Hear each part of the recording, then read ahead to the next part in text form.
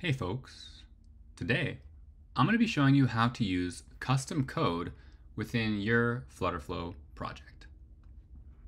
So there are generally three types of custom code. There are custom functions, custom widgets, and custom actions. For custom functions, you can watch our existing tutorial on how to use those. Today we're going to be focusing on custom widgets and custom actions. So we can start by creating a custom widget. Go here, hit create. And now what you see here on the left, this is where you give the widget a name, you define its parameters, that is like what you're going to pass in to this widget, and any pub/spec dependencies that you might need. So as an example, we're going to create a pie chart.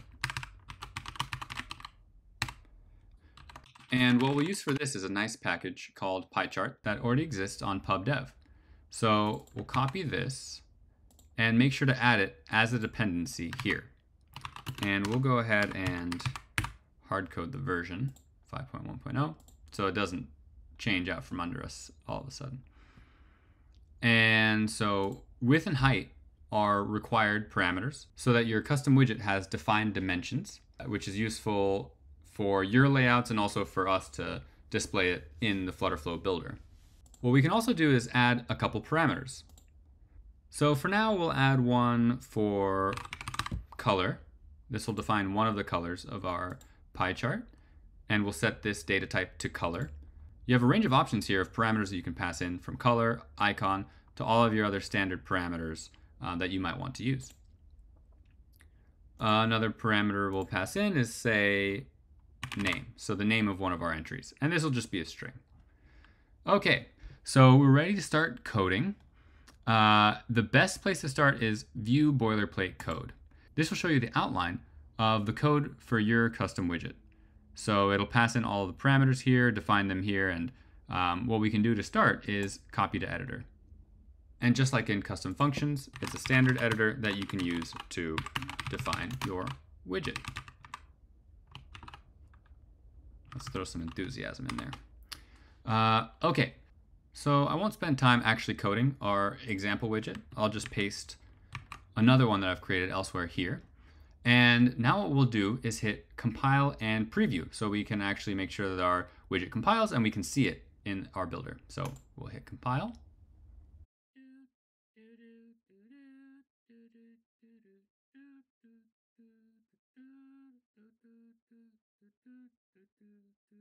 Please stay on the line. Your call is very important to us.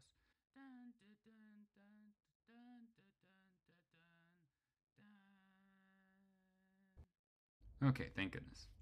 And now we've generated our preview. We can do things like set the height and width, set the color of the top result, and of course, set our parameter. So there you have it. We have our fully functioning custom widget. We'll hit save here. And we can now use this in the UI builder. So all we have to do is go to components, and there'll be a section at the top for custom code widgets. And we can just drag and drop our FF pie chart.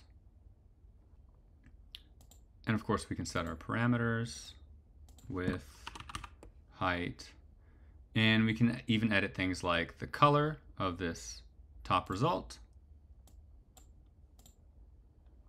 And of course, let's undo that. And of course, the name here if we wanted to. Yeah. And that's all there is. We've successfully created a custom widget and used it in our project. So now I'm going to show you all how to use custom actions. So custom actions allow you to perform any kind of arbitrary action or behavior when an object is tapped, double tapped, or etc. And to do that, we'll add a button, just like we would normally. I can add it, and we'll call it surprise. And now what we'll want to do is go to custom code, go to custom actions and create a custom action. So we're going to call our action surprise. And for this, we actually need the build context. So for those who are familiar in Flutter, some actions you may want to have the build context included, others you may not. We'll check that. And just like custom functions, we can set a return value. So maybe this custom action will return a string. And of course, we can define arguments in the same way that we can otherwise. For now, we won't add any arguments here. And similarly, we can add dependencies. So I may add something like that. And once again, we can hit view boilerplate code. And you can see this is our boilerplate code for this action. So I'll copy the code, actually just copy it here to the editor. And once again, I'll just copy in another custom action that we had.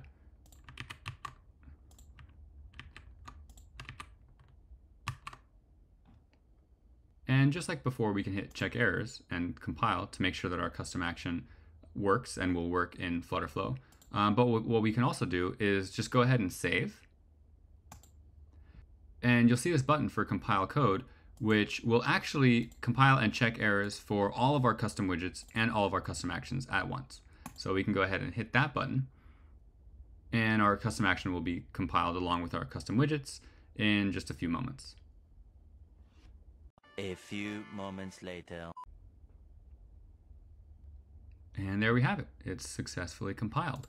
So now, in the UI builder, all we have to do is tap on our button that we want to add the custom action to and add actions.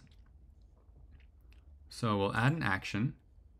We'll say custom action is the type. And we'll select surprise. This is our custom action.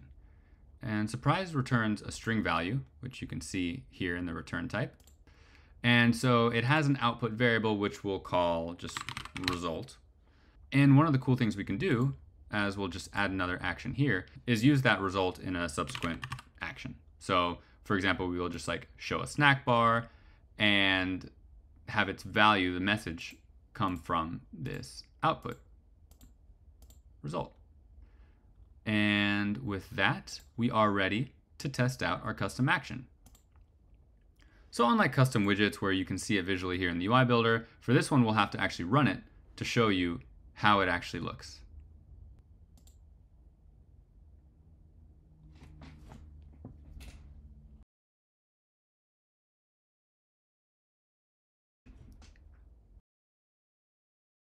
So we successfully built our app, and as you can see, here's our custom widget, and now let's test out our custom action.